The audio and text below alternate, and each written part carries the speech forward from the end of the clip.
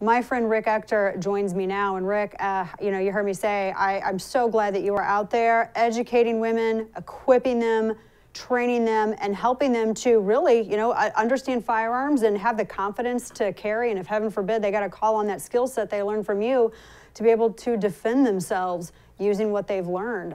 You're very generous with your time, and we're so grateful for you. Thank you for doing this every year. Not a problem. Thank you for having me. This program is the single most important thing that I've ever done. And to be able to give back to the community and to provide women with free training, it means everything to me, and it does to all the women that participate. Yes, it does, and I know that because you've just how many women we've talked about this before, but now I mean we're in a brand new year, and you've already gone through several years of programs and of training. How many women do you think that have gone through this program in the past decade? Easily, I'm probably 10,000 when you consider what we're going to do 4,000 this upcoming August.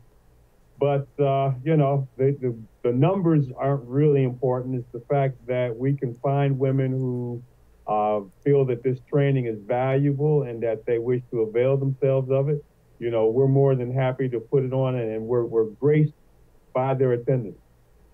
Yes, there, and we're talking to our friend Rick Ector, DetroitCCW.com, and he's been doing this for a decade, training women to use firearms and making them so that they have the knowledge to be comfortable and confident with their skill set. And I've noticed too, and everything that I've seen just on social media, I mean, these are women of all ages. It's not just younger women, and it's not just older women either. Tell us a little bit about the women that come through your doors, and what are their biggest concerns? What do you hear the most from them?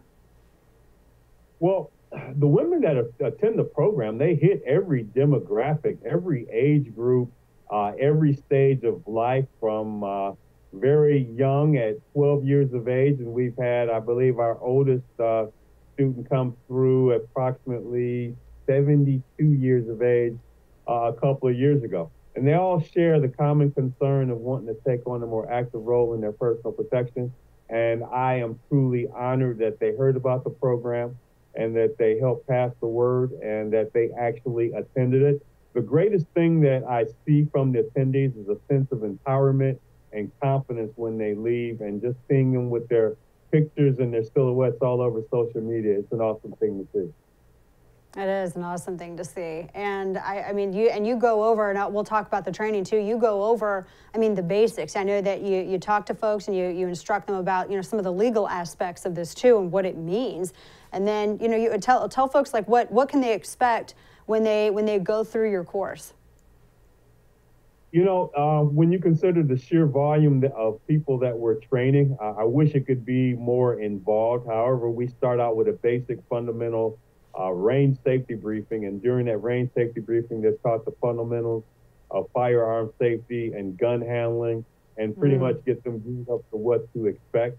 In terms of the actual legalities of lethal force usage, that's a little outside the scope. This is more of an introductory, get your big toe wet and see how it feels. And if you wish to pursue something down the road, you at least have this experience to look back on and say, hey, I have an understanding as to what it's all about.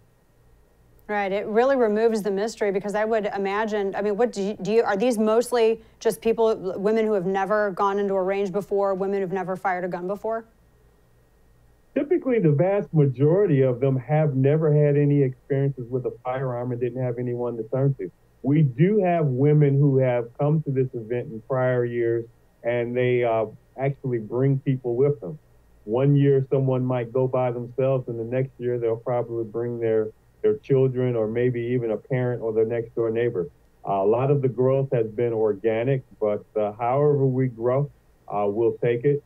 Last year, we were fortunate to have just under 2,000 attendees, and we thought if we add 2 more gun ranges on an additional day, maybe we can double that number and hit 4,000. So hopefully we'll get the word out, and hopefully we can sufficiently embolden women to take us up on our offer. Yeah, it's an awesome thing to see, Rick. And all the photos that I see of women who are showing, they're holding up their silhouettes and showing their groupings and that. I mean, these are women who the expression on their faces is pretty indescribable. They seem they seem proud, they seem happy, and they look confident.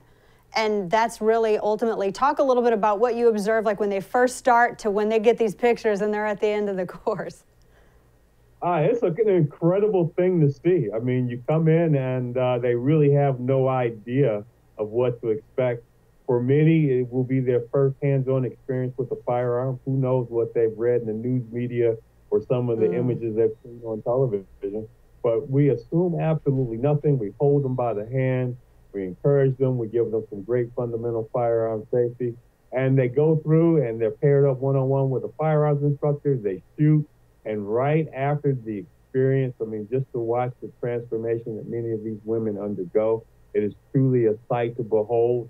And they have great things to say about it, and they start posting all of their pictures online, and it spurs organic growth, and hopefully that growth will hit us to 4,000 this year.